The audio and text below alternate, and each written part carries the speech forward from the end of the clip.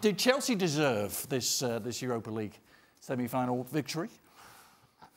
I would suppose that I am just going to say Chelsea's a better team than Eintracht Frankfurt. Yeah. Now, I would also tell you that the best chances in this game, when it was 1-1, and if one team were to score, Frankfurt was closer than Chelsea was, and this is playing away from home. There were some disappointing performances from Chelsea individually, and I think as a group there were moments in which they thought, you know what, we're just better than this group of players. Yeah. We're going to get our chances, we're going to score a goal.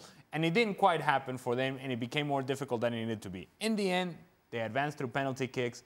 Chelsea's probably the better team. They advance, and they're probably the favourites going into the final. Kepa, the hero, in the end. Shaka with 2 penalty saves. Yeah, two very good penalty saves. In actual fact, I think it's just kind of in your nature or instinct to go one side or the other. But on the fourth, he stood straight and was able to react to a very well-struck penalty kick. I don't think he offered an awful lot during the course of the 90 or 120 minutes, but then came up very big indeed in the penalty shootout, which is not easy to do. Looked like it was going to be fairly routine for Chelsea after Ruben Loftus-Cheek gave them the lead. Where's he been, by the way, all season long? He looked great. Well, listen, he's looked great every time he stepped on the field when he's been given an opportunity. Unfortunately, that opportunity didn't come until well after Christmas and in the Europa League. For some reason, he got ditched in the Premier League. Hopefully that has changed. Well, it's certainly changed recently, and he should be there to stay for a long time. This guy, I mean, he's a monster for a start, physically. He's got a little turn of pace. He's got a great touch. He's got an eye for a pass. He's got an eye for a goal.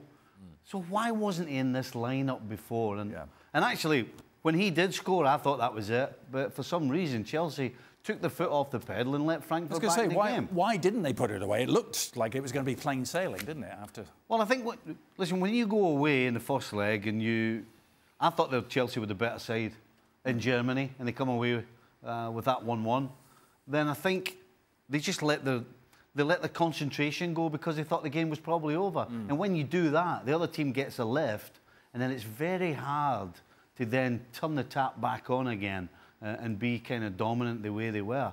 But they got away with it, they're through, and they don't care, do they? No, they don't. They're there. They're in Baku. Frankfurt will be ruining their chances. They miss an extra time, couple of chances off the line. Yeah, and these are finishes that if you're a centre forward, in the case of Haller, he was right there. It's a good ball across. It's tapping. It's my kind of range, and yet he doesn't make clean contact. Allows then the opportunity for David Luiz to come behind Kepa, who was just merely just looking at the ball going in. He clears it off the line. And there were moments like that. Zappacosta did the same thing of a header. He was able to clear it off the line. Look, Eintracht Frankfurt had their chances here to advance, and they all happened because Chelsea, not only in the first leg, but also in the second leg, it was the same tendency of, we're too comfortable. We're okay. This is fine. It's no problem. Hey, let's go to Baku already. Yeah. And allow Frankfurt a way back into this game. But again, I think we would be far more negative had they lost this match and had they not advanced. But they've advanced, and now they find themselves with an opportunity to win themselves a trophy. Any sympathy for the German outfit, Shaka? Yeah, I have a lot of sympathy. I thought, listen, before a ball was kicked in this tie, we thought this would be Chelsea all the way and wasn't even up for that much discussion. But Eintracht Frankfurt, who've had a very decent 2019, and no poor result on the weekend, gave us as good as they got against Chelsea. At home, Chelsea get the away goal and the draw, and you think, well, once you go back to Stamford Bridge, it's going to be all one-way traffic. But I thought they weathered an early storm and then got the goal, had some very good chances.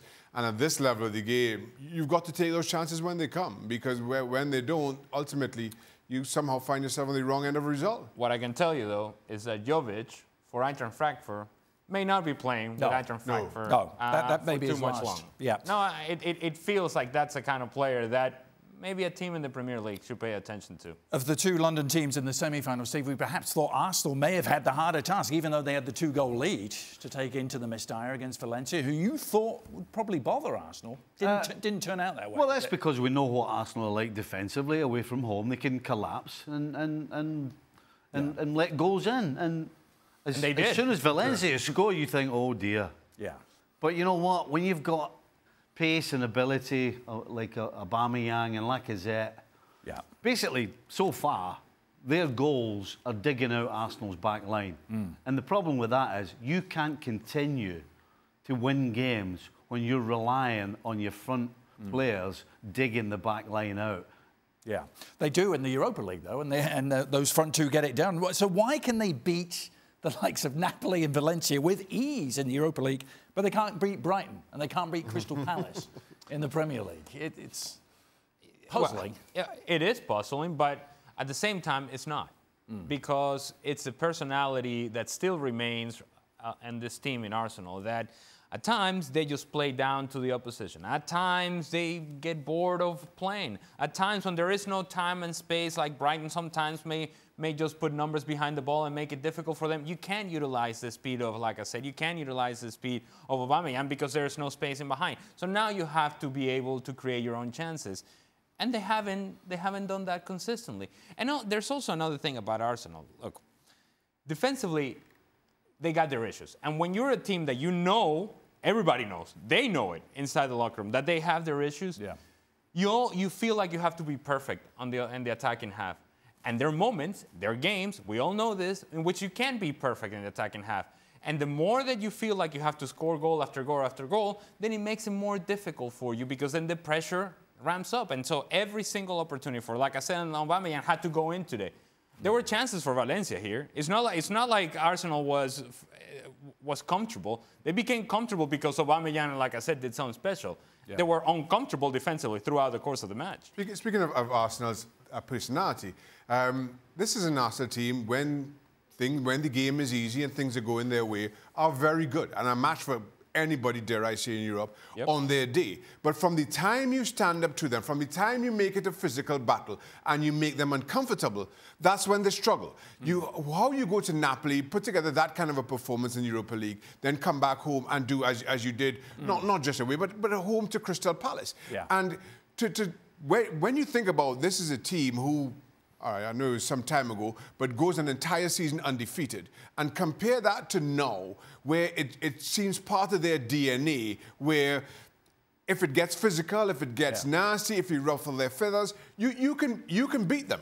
Do you think that Unai Emery complicates things for Arsenal in the Premier League away from home? Because in the Europa League away from home, they're open, they're attacking, and they actually look like a team. In the Premier League away from home, it's almost like he doesn't want to make any mistakes. It's almost like he wants to pull them in a wee bit. And when you pull players in whose first instinct is not about defending, then you get yourself in trouble. It has to be down to Unai Emery's tactics. For more, sign up now for ESPN+.